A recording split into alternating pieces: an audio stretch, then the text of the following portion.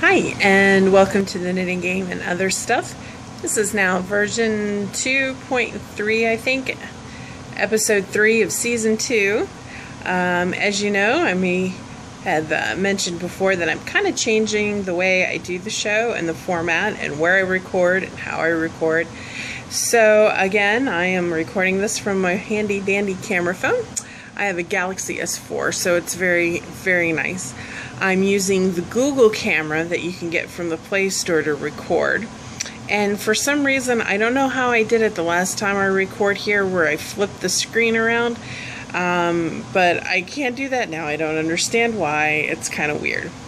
But anyway, I recorded last, I think, on Saturday because it was a great mail day. So go back a quick little episode and you'll get an update on the goodies I got in the mail. So today I'm just going to kind of go over what I've been working on and say hi to everybody. Let's see, first thing I've been working on is still my Calapatus. It's the cross between the Bactus and the Calapati, as far as I can tell, and I'm probably saying that horribly wrong, but I will show you my progress to date. Now, I started this on May 8th, which is when we flew out for our anniversary trip to Hawaii. So this is kind of like my anniversary knitting, and I'm still, you know, kind of getting that done. So I'm going to turn the camera around and show you. This is how it looks now. As you can see up here at the top, I'm getting into the darker purple part and the violet and red and orange. And this here is my bag. I made the bag out of fabric that I got on vacation at the Dole Pineapple Plantation, and I saw it and I had to get it, and I knew I would make myself a bag with it, so that's exactly what I did. So I'm almost to the end of this ball. So spin you around. I have this much left. So you probably can't see, it's kind of got this kind of purple and then this plum on the inside. And instead of turning around and starting to do decreases when I hit the middle of the ball, I just ordered a second ball of yarn, and it hasn't come yet. So the second half will be decreased in the backwards. So I'll start with the purple and then go to the violet, then to the red, then the orange. So that's how that one's going to work. So, and I'm kind of getting to the end of the ball that I have, so I think I'm making pretty good progress with that. Now, the second project that I started this weekend was the Park Slope. It's the pullover that won the knitting game. So let me show you the progress on this one. So here we have, it is the strangest construction I have ever seen. So these are the shoulders right here on the non-working edge. These are the shoulders here, and you work backwards. So this is actually the back of the neck right here. And it is really the coolest construction. So I can't wait. I gotta knit like back down my back a certain amount. And then I take two other needles that I picked up over the weekend, right? And so I picked these up.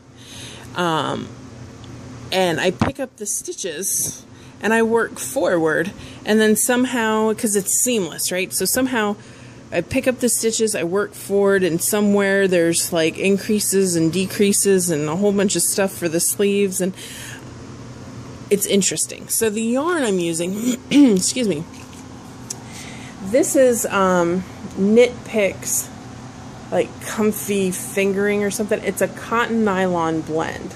So it's this plum purple color.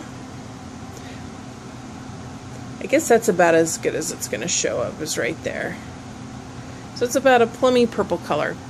And I wanted, because the Park Slope is kind of like a t-shirt, a cotton t-shirt, I figured I'd use cotton. Well, it's not a cotton t-shirt, but it's a t-shirt. They call it a t-shirt. the designer Laura Ayler. I love her stuff, by the way. So it's a t-shirt, so I figured I'd try cotton. I've never knit in cotton before, and so far this stuff is pretty nice. I kind of like it, so we'll see. I have another project that I've been thinking about.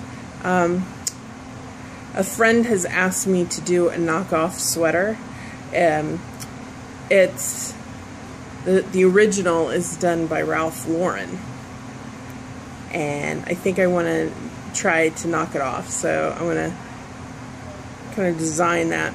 So the other thing I was thinking about, and I wanted to ask you guys, is what do you think about doing a knit along? Like a kind of an unofficial knit along. I don't know that I'd give any prizes out, but I was thinking maybe over the summer. And I know it's sad to say, you know, this is June. It's June 2nd. I've already started thinking about Christmas knitting, and it's kind of funny. So I don't know if anybody else, excuse me, is thinking about Christmas knitting, or I don't know, knitting projects, just something to get through the summer doldrums. And the air conditioning just turned off, and it got really quiet, and I was yelling. So that's pretty bad. So I am in the guilt space, but whatever. So in the thread, or yeah, in the forums, let me know if you guys want to do a knit along, like an unofficial summertime, get through the summer knit along, maybe. I don't know. Get through the summer knit along. Whatever. So let me know if you guys would like to do a knit along.